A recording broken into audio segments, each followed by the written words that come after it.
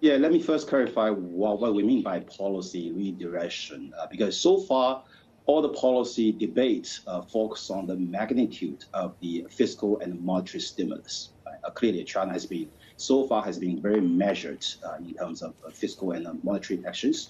Of course, increasing the magnitude of fiscal and monetary easing is helpful, but we argue this is not the most important thing. The more important part is policy redirection, meaning that a more balanced policy support between consumption and investment, and also between services and manufacturing.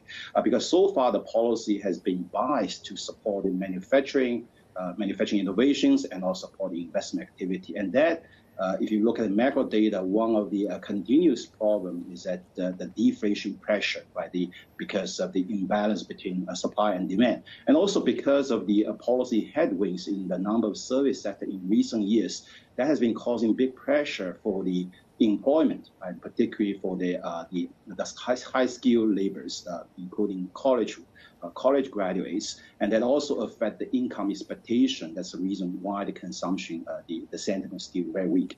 So we argue that the policy redirection, a more balanced support, particularly meaning that more support for consumption and more benign policy for the service sector, that's more important. So I see that there's some interesting changes very recently. So for example, the recent news regarding mortgage refinancing, as I just clarified, is not about policy to housing market. It's more about the supporting housing consumption.